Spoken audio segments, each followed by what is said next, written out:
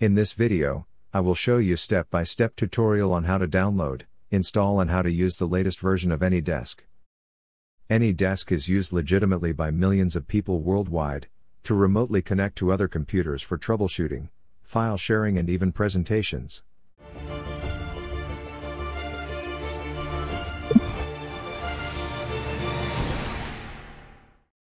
Let's begin. First is we will download the Anydesk disk image file. Open your web browser. Search for Anydesk download for Mac. Choose the first option, which is from their official website anydesk.com. We will be redirected to the download page. Remote desktop software for Mac OS. We have the option to download the file. During the time of this recording, the latest version available is version 9.0.0, and the file size is 15.3 megabytes. If we scroll down below, we can see that Mac OS is currently selected. We also have the version for Windows if you want to install on your Windows operating system. Also the version for Android, iOS, Apple TV, Linux, etc. Again, choose the Mac OS. Now, click Download to proceed. Another window will pop up. We can rename the file name anything we want. Also, we can change the download storage path. I just leave it all to default. Tick Save to proceed. The file has been downloaded. The file name is anydesk.dmg. We can now open the download folder, or we can click the Show in Finder and we will be redirected to the download folder. Let's now install the application. Double-click on it to open. Another window will pop up. Double-click on the Anydesk icon to proceed. A window will pop up, tick Open to proceed. You will be asked if you want to allow this application to find devices on local network. This will automatically discover other devices on the same network. Click Allow. Let's minimize first those other windows. Anydesk status is not yet installed. Tick Install to proceed. This option will gather logs for bugs and application errors. You can leave it unchecked. Tick Accept and Install to proceed. Verify the process by entering your password. This process is very important. Do not close the window. We need to grant Anydesk the required permissions for complete remote access functionality. First is the screen recording. We need to grant this app to use the screen recording. We can see it's denied. Second is accessibility. This will allow remote users to control your mouse and keyboard.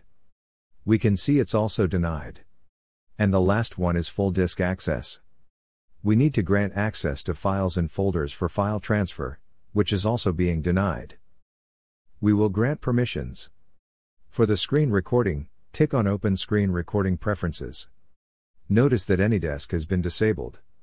If you don't see the Anydesk, then tick the plus sign. Enter your password. Locate the Anydesk, then tick Open. Simply tick on it to enable or grant access. The application needs to restart. We will do this later. Let's close the window. The status is pending. We will refresh this option. It's been changed to granted. Next is the accessibility. We will do the same process. Tick on Request Accessibility. Enable the Anydesk. Enter your password. Now, close the window. The status changed to granted. Lastly, the full disk access. Click on Open Full Disk Access Preferences. Enable the Anydesk also. Enter your password again. Choose Later. Close the window. If the status still pending, then tick Refresh. We have now granted Anydesk the required permissions. Close the window. We have now successfully installed the Anydesk application. If we look at the Anydesk status, it says that it's up to date. Now, if we expand the window, notice that one device has been discovered. This is because we enabled this feature earlier. This device also has Anydesk installed. At the top, you can see the address. This is like your home address. You can share this address to anyone you want a remote access to your computer. Each device has unique address. To copy the address, you can right-click on it, then choose Copy Address. You can now send it to anyone you want. Every time someone wants to connect or to access your computer using the address, then you need to accept their request. Alternatively, we can enable the unattended access. We will create a password.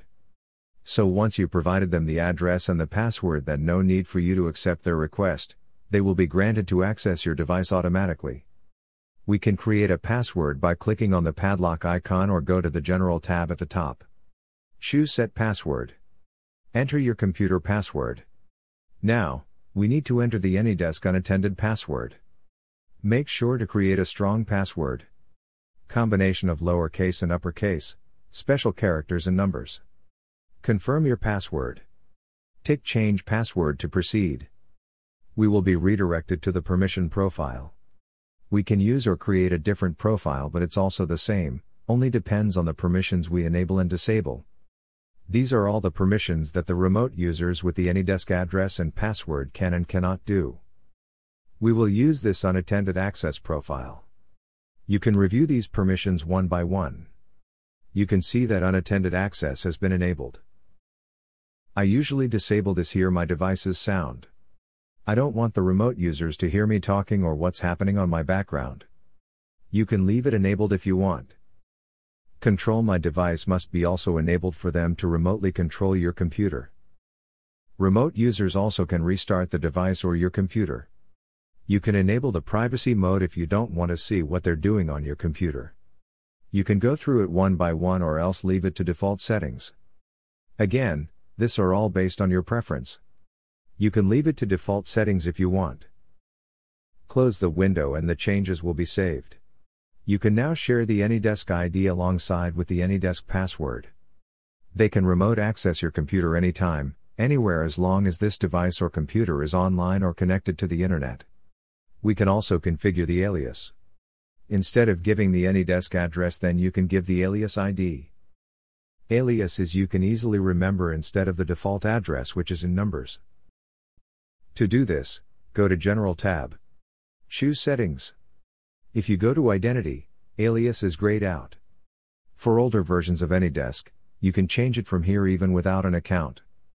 But for the latest release, we need to have an account and sign it to it, then only we can change the alias. Now, go to My Account tab. We will sign up for an account. It's free and it's very fast and easy. You just need to use a valid email address because you will receive the activation link from there.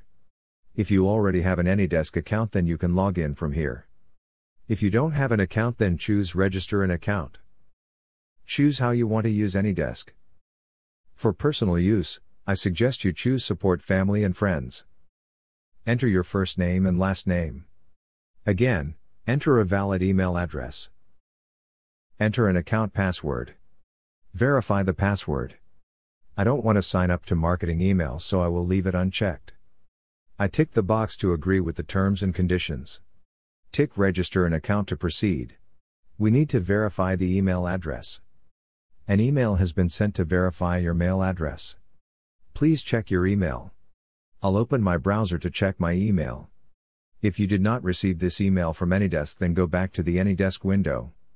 Choose Click here to request a resend. Go back to the email and refresh the page. If you still haven't received the email, then check your junk mail or spam folder. Open the email.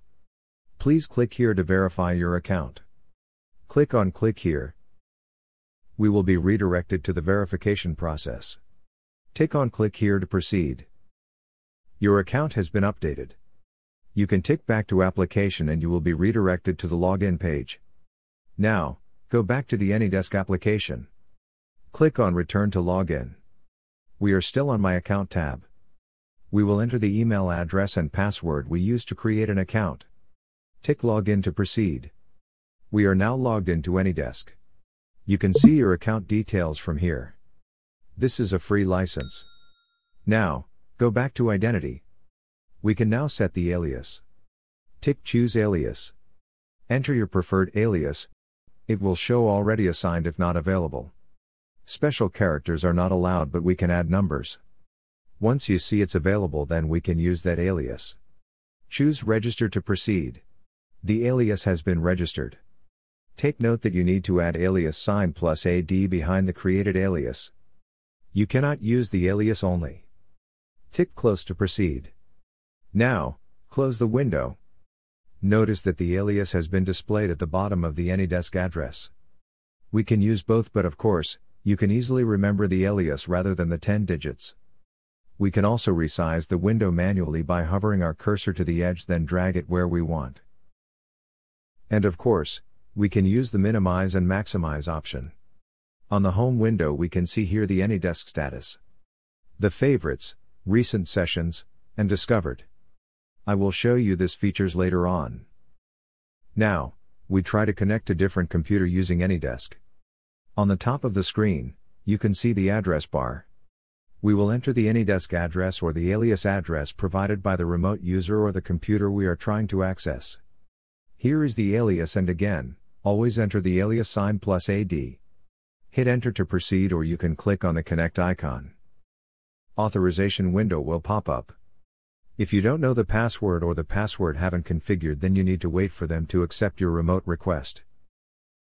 We also have the option to chat with the remote user. Both user can chat together even if not yet connected.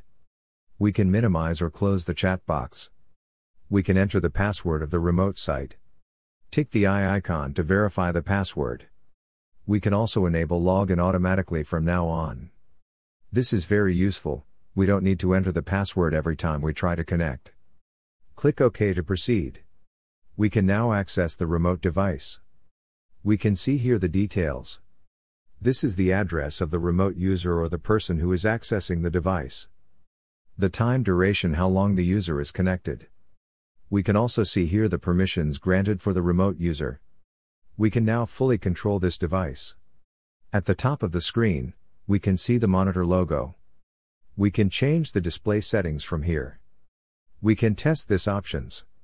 We can simply tick on it option to apply the display settings. Full screen is also available. You can check these other features if you want. Beside is the chat option. Tick on it and the chat box will appear. Next is the actions. For this latest versions, a lot of features has been disabled. We only have the option to take screenshot. Just tick on it and the screenshot will be automatically saved on the desktop. If we open the file, it's exactly the same with the remote device display. We can also check the permissions from here. We have the full permissions because I just used the default permissions on this computer. You can also modify here if you want. The recording is not available also on this version. You need to have a license to use the full features. I will show you another way later on. Next is the whiteboard. This option is very useful during presentation or when you want to capture screenshots. A lot of options you can do to present, and then once you click the X or close, everything will disappear. To end the remote session, you can simply click the X beside the address bar, or you can directly close the Anydesk and you will be disconnected. Let's open the Anydesk again. Since we accessed this device earlier, then we will see it on recent sessions. At the bottom right, you can see the 4 dots icon. Tick on it and we have some few options available. We can choose connect and we will be redirectly connected. This is because we entered the password and we remembered the password earlier. Next is the browse files. Here is another way to transfer files to the remote device. The left is our device and the right is the remote device. At the left, choose the file you want to transfer. At the right, choose where you want to save the file. In my case, I want to save it on desktop. You can now drag the file from left to right, or you can tick upload at the top. It's now transferring the file. If the status if finished, then we can now see the file on the remote computer. We can see here the transferred file. VPN is not supported. Next is that we can add this device to favorites. Once we tick add favorites, then it will be available on the favorites tab. We can identify that it was selected as favorites by looking at the star. Alternatively, we can tick the star to remove from favorites. We can tick it again to add from favorites. We can go to favorites tab to view all the devices marked as favorites. Another option is we can create a shortcut on desktop for this device. Notice the desktop shortcut automatically created on desktop. Once you want to connect to this device, no need for you to open the Anydesk every time. You can simply click on the shortcut icon on desktop. Next is the chat history. If in case you want to check your previous chat history, then you can check it here. We can also rename the device display name here to replace the Anydesk alias ID. If you don't want to see this device, then you can remove it from here. On the top right, we can change the view settings. The default is big tiles. We can change it to small tiles. We also have the option to change to list. I personally prefer the default one or the big tiles. Next is we will change the language. Go to General. Choose Settings. Under General tab, you can see here the language. You can choose what language you prefer. Under Screenshot Path, you can change the path if you want. Choose Custom and locate the folder path you want to save the screenshots. Click OK to proceed. Same with the chat log. You can disable the logs or you can customize where you want to save the chat log files. You can check the other features if you want.